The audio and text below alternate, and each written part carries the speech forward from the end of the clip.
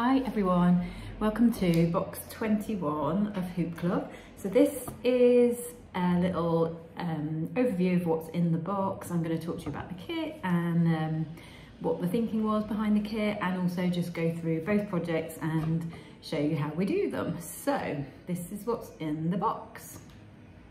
So this is our box for this month. I love the colours, load of pink and spring kind of green. So we've got our magazine that shows you everything you need to know, all the instructions. There's lots this month.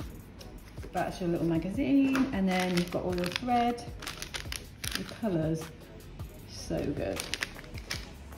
Then we've included a little chocolate bar this month, and then we've got two kits. So you've got all the fabric and all the wadding and everything you need to make these two kits. So we'll start with the heart sampler. So I'm going to go through each of these stitches and show you how we do them. So the first step is to get your fabric in your hoop. So unscrew the bigger hoop for the heart sampler, and then just trying to get the design in the center. So you put the bigger hoop over the top and then push it over the smaller hoop. So you've got it central, so just tighten the screw and then tug gently at the sides. You don't want to distort the shape of the design, so do just tug gently and then tighten the screw again, and just keep doing that all around the edges until you feel like it's nice and tight, like a drum. The tighter it is, the easier it is to stitch onto.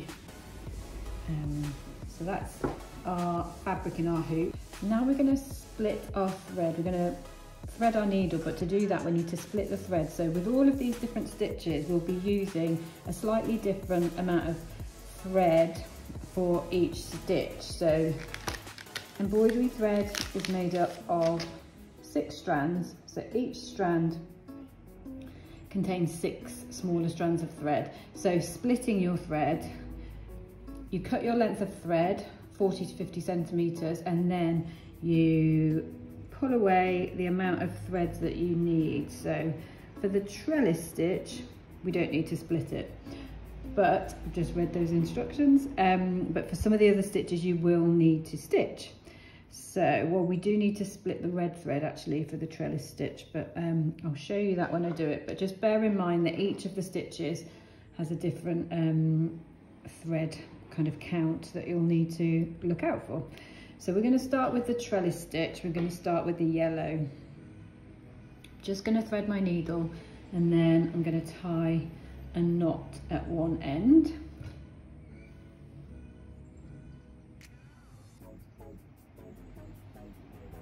So I've tied a knot and I've left a little tail of like 10 centimeters. Don't make the mistake of doubling up and tying the 2 lengths of thread, you know, the 2 ends together. That's we don't do that in embroidery. We don't do that. Sound like I'm telling a child off. So trellis stitch. This is such a lovely stitch.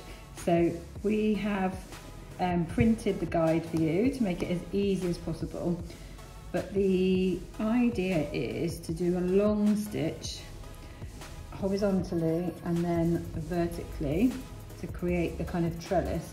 And then with the red thread, we will, at the point that the yellow thread crosses over on itself, we are going to secure it with a little red stitch. So I am doing my long stitches.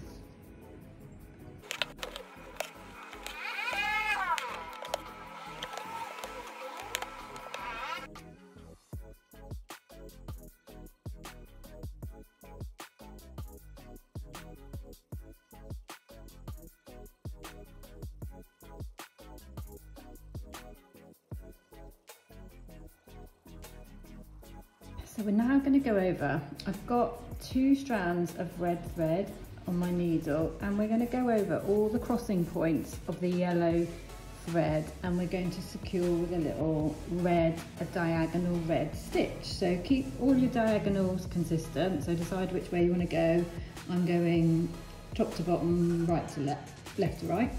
And yeah, we're going to go and join all of those stitches. You might want to keep referring to the picture just in case you are unsure. So some of these edge stitches where they kind of meet but they don't cross, we're leaving those uncovered.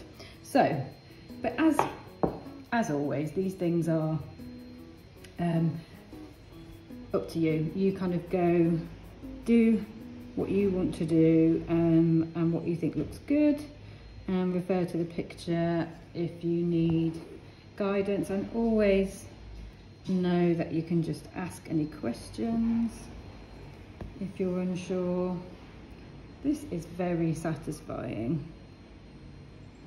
So Christine, our designer, designed this month's kit, and so this is the first time that I'm stitching it, so it's really fun for me as well. So we've got little markers in there to show you as well where your little diagonal stitches should go.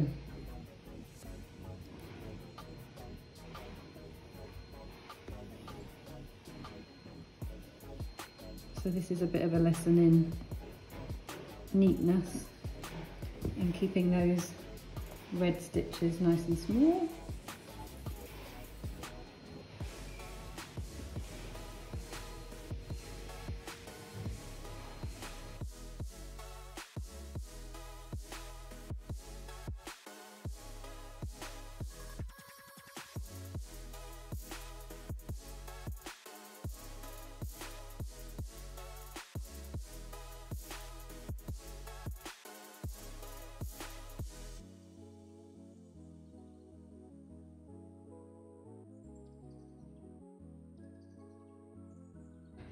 So now we're moving on to satin stitch. So this is the heart that we're stitching with satin stitch. I've got 4 strands of lilac thread on my needle, so I'm going to save the 2 strands from there to use on the next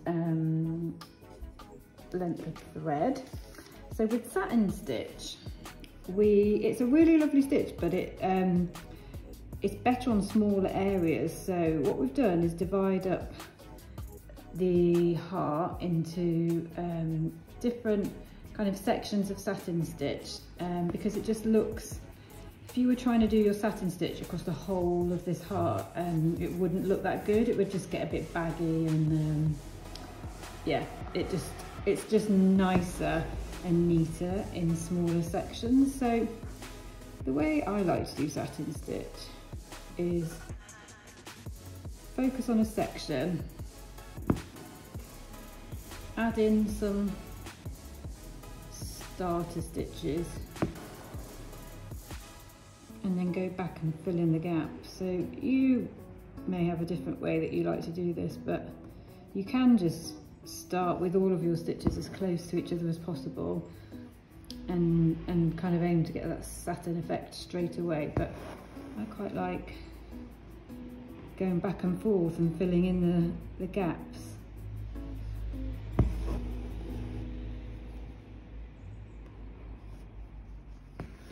So I'm just going to keep going like that, and then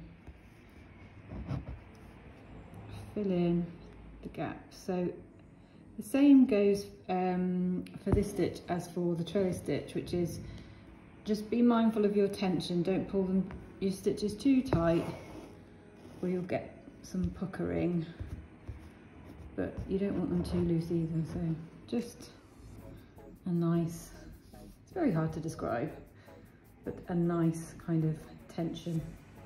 So where your stitches are meeting this line of existing stitches, you're just aiming to go down as close to those stitches as possible, almost down the same hole that they used to come up, so you don't get any gaps.